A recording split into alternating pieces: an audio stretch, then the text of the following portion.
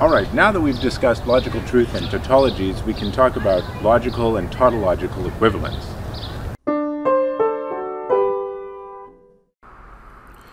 Now, two sentences are logically equivalent if they are true or false under the same circumstances. That is to say, they have the same truth condition. And two sentences are tautologically equivalent if they have the same pattern of T's and F's in their respective truth tables. Let's look at an example of a tautological equivalence before looking at some logical equivalences that are not tautologically equivalent. If we harken back to our Venn diagram in the earlier video, we'll notice that every tautology is also a logical necessity, but not the other way around.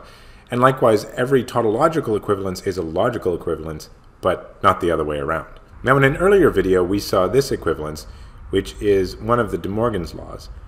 And we can show that this equivalence holds and is a tautological equivalence by putting the whole thing into a truth table.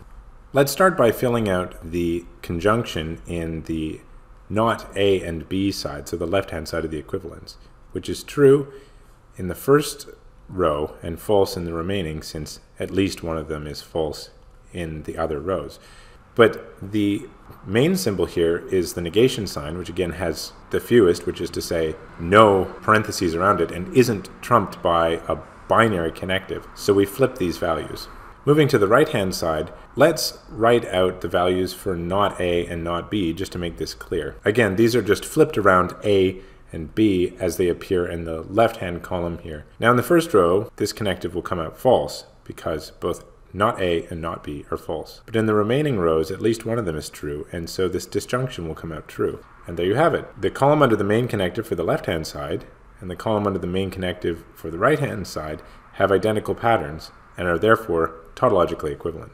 But there are logical equivalences that are not tautologically equivalent, and we can give an example of one of these, which we can't show is a logical equivalence using a truth table.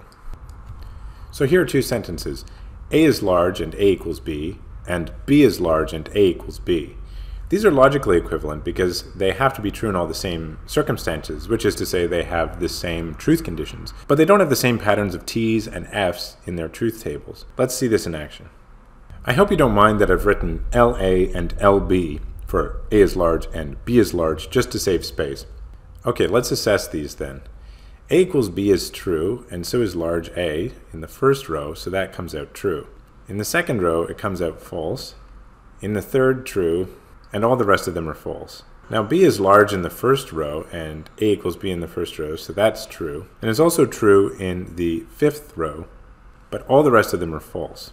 Well, when we compare these, we can see that they're not at all the same. They're the same on the first row and they're the same on the second row, but on the third row and on the fifth row, they're not. Although these sentences are logically equivalent, which is just to say that they have to be true in the same circumstances, because if A equals B and A is large, then B must be large as well, they don't show up in our truth tables. So truth tables can tell you that something is a tautological equivalence, but they can't show you that it's not a logical equivalence. Part of the reason for this, if you're curious, is that equals is itself not a logical symbol at all. It's a predicate, as we discussed earlier on in the course. So in sum, two sentences are logically equivalent if they have the same truth conditions, and they're tautologically equivalent if they have the same patterns of T's and F's in the truth tables under their main connectives.